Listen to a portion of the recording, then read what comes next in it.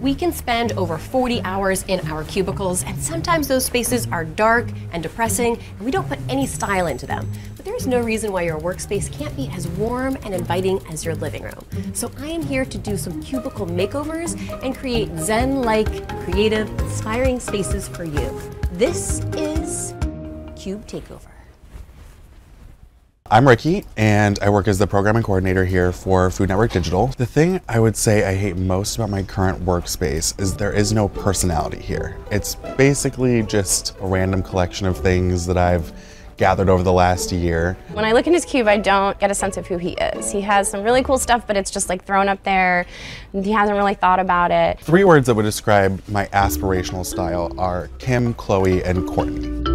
I love the Hollywood Regency look, just classic glamour. But I would love my cube to just be the place where I can feel like it's my space, it's my little nook. It fits me. So I'd love to see like something that reflects his personality. The most important things for me at my desk are my bamboo plant. Don't love the container that it's in, but my mom actually got it for me as a congratulations gift when I first got my job. The other thing that I definitely would love to keep in my cube is the picture of my family. Take the skull and burn it. Now that I understand Ricky's style and his needs, I'm ready to get him out of his cubicle so I can infuse his space with the Hollywood Regency vibe of his dreams.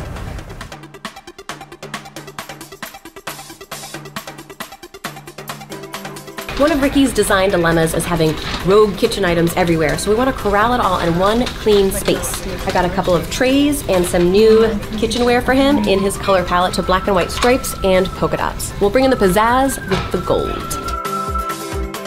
Thank you. I found these cool gold sea urchin looking items in a store, but I also have made them myself, and you can too by checking out my video on HGTV Handmade. They're gonna bring the perfect amount of Hollywood Regency glam into this space. The gold flatware makes any space just a little bit fancy. Go Ricky, go Ricky. I wanted a nice clean desk organizer for Ricky in just white, but I didn't find that in the office section. So I checked out the bathroom section and I found this makeup organizer. No one's gonna know the difference, and it's in the exact color scheme that I want. So think outside the box when you're looking for decor pieces. It's a little hectic right now. We have all hands on deck. Ricky is on his way back.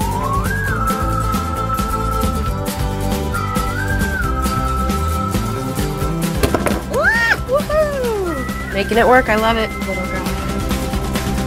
Cannot wait to get Ricky in here and see his response. I think he's gonna love it. Look at the impact this is gonna have.